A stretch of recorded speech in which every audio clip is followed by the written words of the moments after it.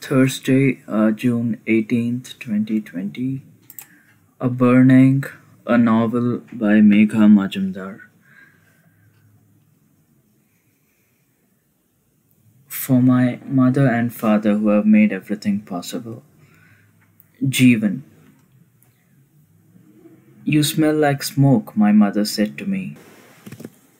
So I rubbed an oval of soap in my hair and poured a whole bucket of water on myself before a neighbor complained that I was wasting the morning supply. There was a curfew that day. On the main street, a police jeep would creep by every half hour. Daily wage laborers compelled to work would come home with arms raised to show that they had no weapons. In bed, my wet hair spread on the pillow, I picked up my new phone, purchased with my own salary, screen guard still attached. On Facebook, there was only one conversation. The terrorists attacked the wrong neighborhood. Hashtag Kolabagan train attack. Hashtag undefeated. Friends, if you have 50 rupees, skip your samosas today and donate to hyphen. The more I scrolled, the more Facebook unrolled. This news clip exclusively from 24 Hours shows how candlelight vigil at the night before I had been at the railway station no more than a 15-minute walk from my house. I ought to have seen the men who stole up to the open windows and threw flaming torches into the halted train. But all I saw were carriages burning, their doors locked from the outside and dangerously hot. The fire spread to the huts bordering the station, smoke filling the chests of those who lived there. More than 100 people died. The government promised compensation to the families of the dead, 80,000 rupees, which, well, the government promises many things. In a video to the dozen microphones thrust at his chin, the chief minister was saying, "Let the authorities investigate." Unquote. Somebody had spliced this comment with a video of policemen scratching their heads. It made me laugh. I admired these strangers on Facebook who said anything they wanted to. They were not afraid of making jokes. Whether it was about the police or the ministers, they had their fun, and it wasn't that freedom. I hope that after a few more salary slips, after I rose to that to be a senior sales clerk at Pantaloons, I would be free in that way too. Then, in a video clip further down the page, a woman came forward, her hair flying, her nose running, a wet trail down to her lips, her eyes red. She was standing on the sloping platform of our small railway station. Into the microphone, she screamed, "There was a jeep full of policemen right there. Ask them why they stood around and watched while my husband burned. He tried to open the door and save my daughter. He tried and tried." I shared that video. I added a caption. "Policemen paid by the government watched and did nothing, while this innocent woman lost everything," I wrote. I laid the phone next to my head and dozed. The heat brought sleep to my eyes.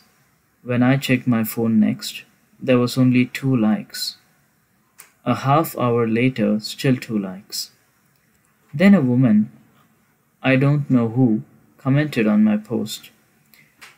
"How do you know this person is not faking it? Maybe she wants attention." I sat up. Was I friends with this person? In her profile picture, she was posing in a bathroom. "Did you even watch the video?" I replied. The words of the heartless woman drifted in my mind. I was irritated by her, but there was excitement too.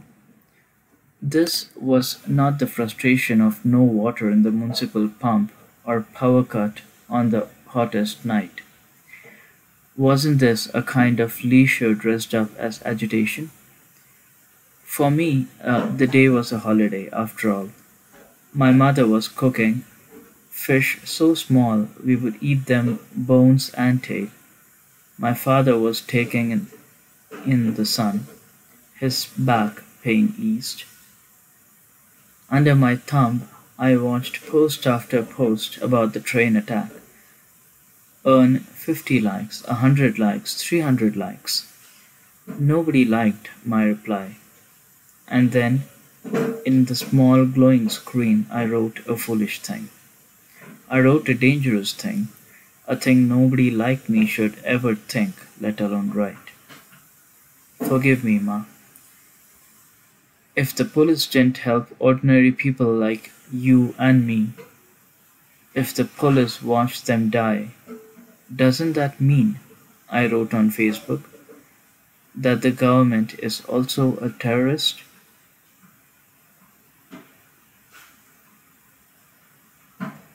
Outside the door, a man slowly pedaled his rickshaw, the only passenger, his child, the horn going paw paw for her glee.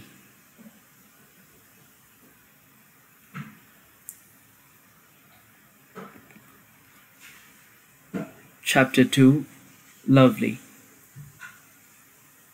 Sunday morning, time to go to acting class. With my hips swinging like this and like that, I am walking past the guava cellar. Brother, I am calling. What's the time? 8:30, he is grumbling because he is not wishing to share with me the fruits of his wristwatch. Leave him. I am abandoning my stylish walk and running like a horse to the local station. On the train, while I am touching my chest and forehead, saying a prayer for those poor people who were dying a few days ago at this very station. Who is pushing? One aunt is shouting. Stop it. This hijra couldn't find a different compartment to hassle. The peanut seller is hissing, as if I am not having ears. Nothing is simple for a person like me, not even 1 hour on the train. My chest is a man's chest, and my breasts are made of rags. So what? Find me another woman in this whole city, as truly woman as me. In the middle of this crowd, a legless beggar is coming down the corridor, sitting on a wheeled plank of wood, which he is rolling on everybody's feet. Give me 1 coin, he is whining. People are yelling at him. Now you need to pass? No eyes or what? Where will I stand? On your head? Now he is also shouting back. Let me cut off your legs, then you see how you manage. It is true to God making me laugh and laugh. This is why I am thinking I am liking the local trains. You can be burning one train, but you cannot be stopping our will to go to work, to class, to family, if we have them. Every local train is like a film. On the train, I am observing faces, body movements, voices, fights. This is how people like me are learning. When this train is swaying, picking up speed, wind whipping in my hair, I am putting my fingertips on the ceiling, making my body straight and tall for Mr. Deban's acting class. At Mr. Deban's house, he is resting in a chair, drinking tea from a saucer. That way the tea is cooling fast and he is not having to do foo-foo. I have heard of acting coaches who are taking advantage of strugglers, but Mr. Debant is not like that. He is having morals. In his younger days, he was getting a chance to direct a film himself, but the opportunity was in Bombay. So he was having to go to Bombay for 6 months minimum. At that time, his old mother was in a hospital. What kind of monster would abandon his mother to chase his dreams? So he was sacrificing his own goals and staying with his mother. When he was telling us this sad story, it was the only time I was seeing him cry. Next to his feet are six other students: Brijesh, who is working as an electrician; Rumeli, who is selling magic ointment for rashes; Pionji, who is working as a clerk in the insurance office; Radha, who is studying how to be a nurse; and Joeita, who is doing bookkeeping in her father's pen refill business. Nobody is really sure what Kumar is doing because he is only laughing in answer to all questions. We are all saving and handing over 50 rupees each class. Today, in this living room, which is our stage, we are pushing the dining table to one side and practicing a scene in which a man is being suspicious of his wife. After some, if it can be said, lackluster performances, it is my turn. I am placing my phone on the floor to record myself for study purposes, then going to the center of the room and rolling my neck, left to right, right to left. Mr. Deban's deceased parents, please pray for them, are looking at me with strict faces from photos on the wall. I am feeling hot even though the fan is running on maximum speed. Time for my artistic performance. This time my partner is Brigesh, the electrician. According to that script that Mr. Debant is giving us, Brijesh, now the suspicious husband, is having to hold my shoulders forcefully, angrily. But he is holding my shoulders too lightly. I am being forced to leave my character. Not like that, I am saying. If you are holding me like a petal, how will I have the strong feeling? You have to give it to me, the anger, the frustration. Come on. Mr. Debant is approving of this. If you are not feeling it, he is always saying, how will your audience be feeling it? So I am hitting Brijesh's shoulder a little, making him a bit angry, showing him that he can be a little more manly with me. He is mumbling something, so I am saying, what? Say it loudly. After a long time, Brijesh is finally saying, oof, don't make me say it loudly. I can't do this marriage scene with a half man. At this time the clock is gonging 11 times, making us all silent. My cheeks are getting hot. Oh, I am used to this on the road, on the train, at the shops. But in my acting class? With Brijesh? So I am just throwing away his insult. It is garbage. Listen, Brijesh, I am saying, you are like my brother. So if I can act romantic with you, then you can act also romantic with me. That's right, Mr. Debant is saying. If you are serious about films, you have to be fully in your role. He is giving Brijesh a real lecture. When he is pausing, you can even hear the ticking of the big clock on the wall. Finally, Brijesh is joining his hands to beg forgiveness for me, per Mr. Debant's suggestion, and I am having a few tears in my eyes also. Rumeli is blowing her nose into her dupatta. Mr. Debant is clapping his hands and saying, channel this emotion into your scene. The moment is full of tension. The other students are putting their mobile phones away when I am roaring, you have the audacity to hit a mother. This character's rage, I am feeling it in my chest. This living room with chairs and table pushed to the corner, with cabinet full of dusty teddies, is nothing less than a stage in Bombay. The tube light is as bright as a spotlight shining on me.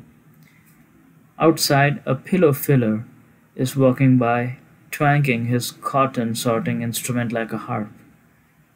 Only windows with thin curtains are separating me from nobodies on the street. Then, holding the emotion but lowering my voice, I am delivering the next line. Have you not fallen from your mother's womb? Brijesh. Mother, ha! As if you have the dignity. You think I don't know about him? Me. I swear it's not what you're thinking. Let me explain. Oh, please give me one chance to explain. Brijesh, stone faced, looking out of imaginary window. Me. I was never wanting to talk about my past, but you are forcing me now. So I have to tell you my secret.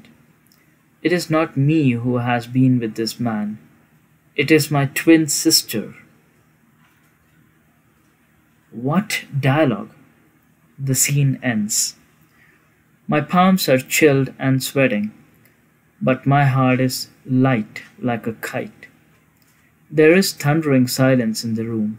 Even the maid is watching from the doorway, both broom and dustpan in her hand. Her jaw is falling open. Seeing her, I am feeling like smiling. I am finally coming out to the scene and back into the room. Mr. Debant is looking a bit crazed. This is how you do it, he said, whispering. His eyes are big. He is trying to put on his sandals and stand up from the chair, but one sandal is sliding away every time he is putting his foot on it. Never mind, he is looking very serious. My students, see how she used her voice? He is saying. See how she was feeling it, and that feeling was being transferred to you? My spit is flying from his mouth, showering the heads of his students. Radha, who is sitting below him, is tearing a corner of the newspaper on the floor. Then she is wiping her hair with it. Almost 1 year ago, I was coming to Mr. Debnath's house for the first time. He was asking to take my interview in the street because, he was saying, this was his explanation. The house was being painted, so there was nowhere to sit. Rubbish. Where were the painters, the rags, the buckets, the ladders? I was knowing the truth. The truth was that Mrs. Debnath was not wanting a hijra in the house.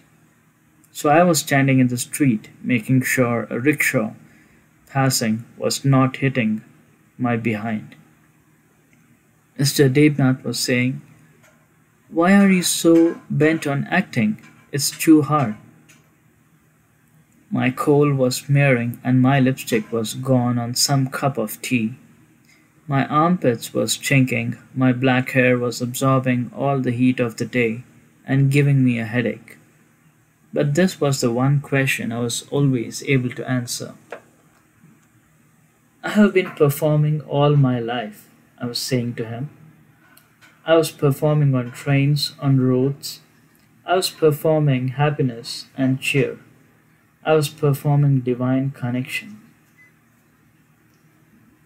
Now, I was telling him, just let me practice for the camera.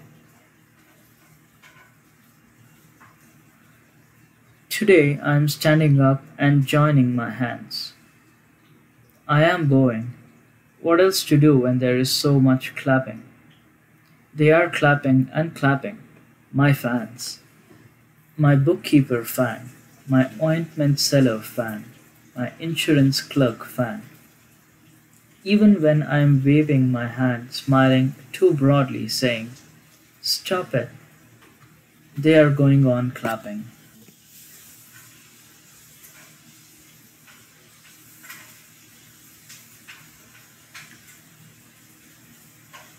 Jeevan.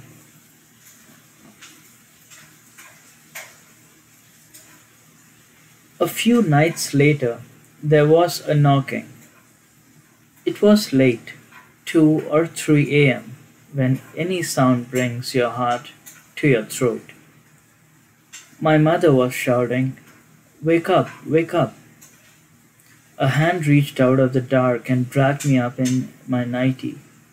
I screamed and fought, believing it was a man come to do what men do, but it was a policewoman. My father on the floor, his throat dry and his painful back rigid, mewed. Nighttime turned him into a child. Then I was in the back of the police van, watching through the wire mesh a view of roads glowing orange under street lamps. I exhausted myself, appealing to the policewoman and group of policemen sitting in front of me. Sister, what is happening? I am a working girl. I work at Pantaloons. I have nothing to do with police. They said nothing. Now and then a cackle came from the radio on the dashboard, far in front. At some point, a car filled with boys sped by, and I heard whooping and cheering. They were coming from a nightclub. A doddering police van meant nothing to these boys. They did not slow down. They were not afraid. Their fathers knew police commissioners and members of the legislature, figures who were capable of making all problems disappear. And me, how would I get out of this? Whom did I know?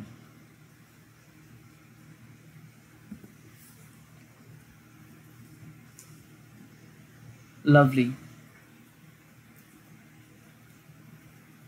At night, after the acting class, I am lying in bed with Azad, my husband, my businessman, who is buying and reselling Samsung Electronics and Tommy Hilfiger wristwatches from Chinese ships docking in Diamond Harbor.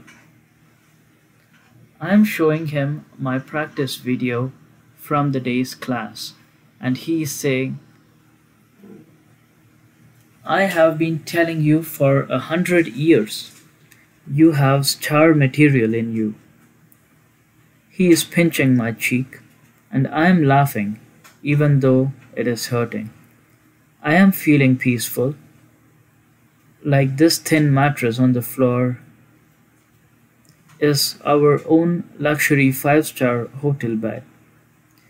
In this room, I am having everything I am needing: a jar of drinking water, some dishes, a small kerosene stove, and a shelf for my clothes and jewelry. On the wall, giving me their blessings every day, are Priyanka Chopra and Shah Rukh Khan. When I am looking around, I am seeing their beautiful faces, and some of their good fortune is sprinkling down on me. Azad, I am saying, this night. My face is close to his face, like we are in a romantic scene in a blockbuster. Promise me you will not get angry if I am telling you something. I am taking a moment to look at his face, dark and gray, some long hairs in his eyebrows trying to escape. I am having difficulty looking eye to eye for these hand words. Aren't you thinking I'm finally saying about family and all? We're not so young. End quote. Azad is starting to talk over me like always. Again, he is saying, I am knowing that he is annoyed. Was my brother coming here? No. Was my brother putting his rubbish in your head? No, I am telling you. Why Azad is always accusing me of such things? Everyone knows it is the way of the world, Azad. I am telling him. Yes, the world is backward. And yes, the world is stupid. But your family is wanting you to marry a proper woman, have children.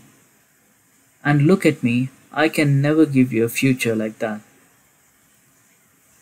Immediately I am regretting.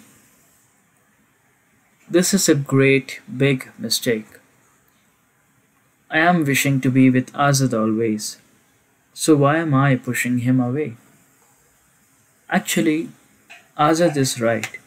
His brother was coming one night. He was coming before dawn, ringing the bell, banging his fist on the door. He was making such a racket, the street dogs were barking "Ghew, ghew."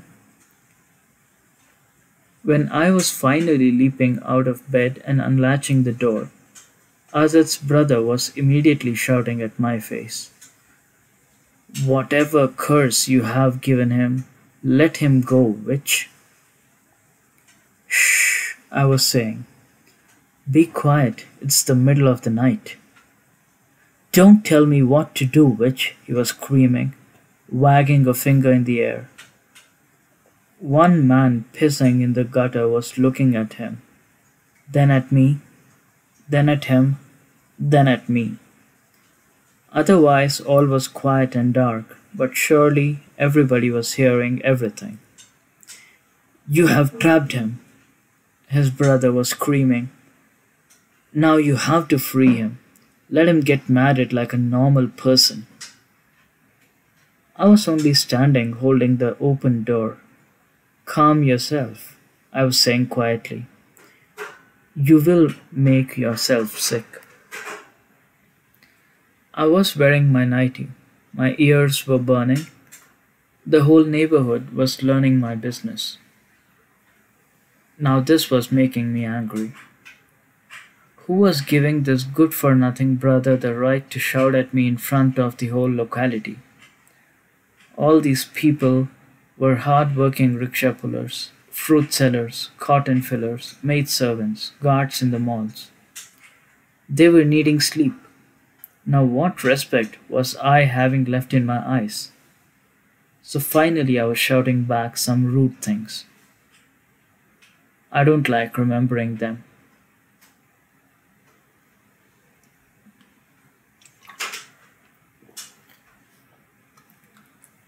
"Okay, I'm admitting to Azad now. Fine, your brother came. He was saying to me, 'Lovely, I know your love is true. My brother refuses to even eat if you are not there. But please, I am begging you, talk to him about marriage and children, for our old parents' sake.'" Azad is looking at me. "My brother said that?" He is not believing his ears. "Yes, your own brother," I am saying. "So I am thinking about it. A spider with thin brown legs is crawling through the window. With all 8 legs, it is exploring the wall. Both of us are watching it. When Azad is getting up and about to slap the spider with his shoe, I am saying, "Leave it. Why to always ruin other creatures' lives?" "No," Azad is saying. "I am not going to follow such stupid rules. I will marry you."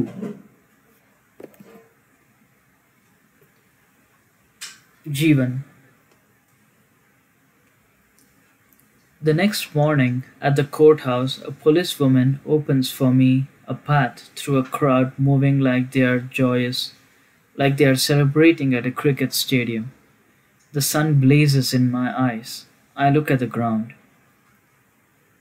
"Jeevan, Jeevan, look here," shout reporters with cameras mounted on their shoulders or raised high above their heads. Some reporters reach forward to push recorders toward my mouth, though some policemen beat them back. I'm jostled and shoved, my feet stepped on, my elbows knocked into my ribs. These men shout questions. How did the terrorists make contact with you? When did you start planning the attack? I found my voice and shout, a brief cry which dies down like a rooster's. I am innocent. I don't know anything about a stand tall. Through the colors appear bright in my eyes, the greens of trees luminous as the mineral stream, the beneath my feet, composed of distinct particles. My legs buckle, and the policewoman catches me. A shout goes up amongst the crowd. The policewoman's grip on my arm is the kindest thing. Then indoors, where the noise recedes, I am allowed to slump into a chair. A lawyer appointed to me appears. He is young, only a little older than me, though he has the potbelly of a wealthy man. Did you get food this morning? Is the first thing he says. I look at my policewoman handlers and cannot remember. I nod. I am Gobin, he says, your court appointed lawyer. Do you understand what lawyer means? It means that, sir, I began. I understand what it means. I went to school. I am a sales clerk at Pantaloons. You know that shop? You tell me this. Why am I arrested? Fine. I posted one stupid thing on Facebook, but I don't know anything about the train. The lawyer looks not at me but at a folder in his hands. He licks a finger and turns the pages. Are you telling the truth? He says. They found your chat records talking to the terrorist recruiter on Facebook. Everybody keeps saying this to me, but this boy was just someone I chatted with online. We were online friends, I plead. I don't know who he was. From my chair, I hear the wheeze of a ceiling fan above me and the chatter of visitors entering the courtroom behind. In front, all I see is an auntie sitting at a typewriter. Tendrils of hair slip loose from the coil at the base of her neck. On Facebook, I made many friends, including this friend in a foreign country. At least that's what he told me, I explained to Govind. This friend asked me about my life, about and my feelings. I sent him emojis sometimes to say hello. Now they tell me he was a known terrorist recruiter. Known to whom? I didn't know any of this.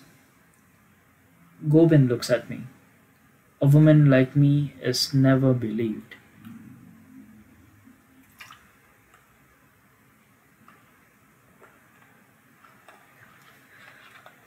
What about these cloths soaked in kerosene found at your house?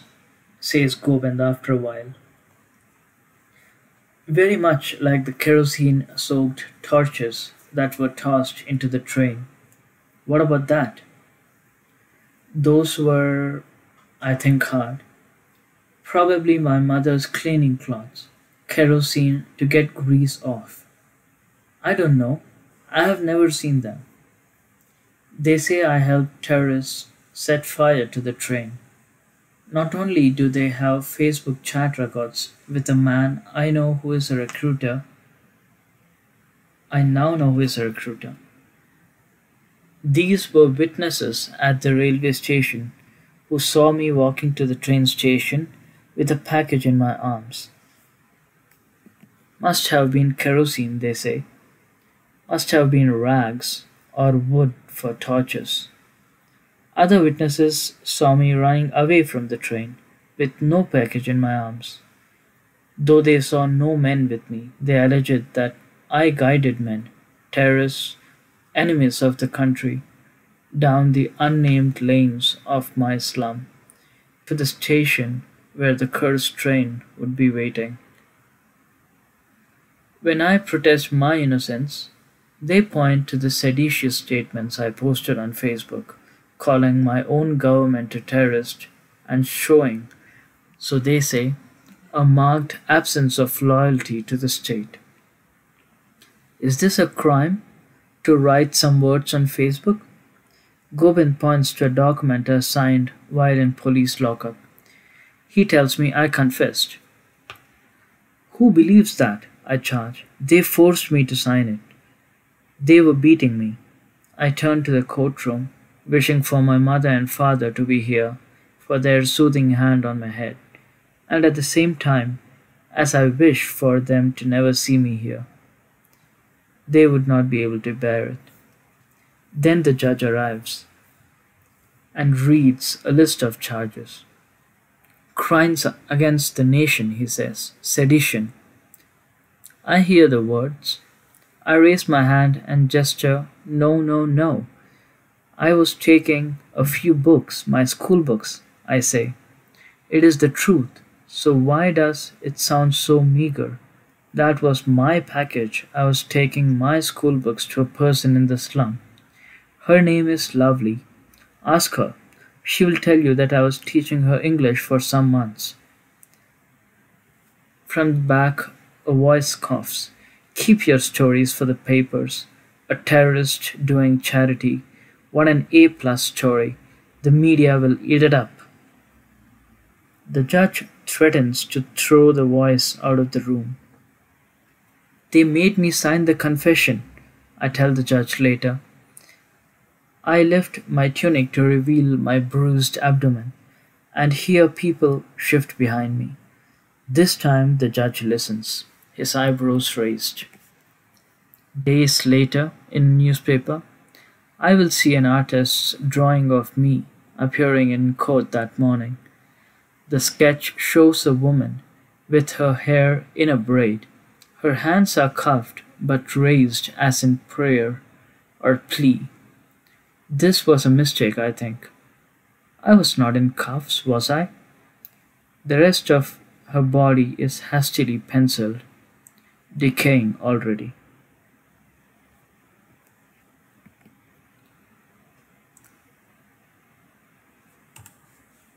End of the recording for Thursday, June 18th, 2020, 3:41 p.m.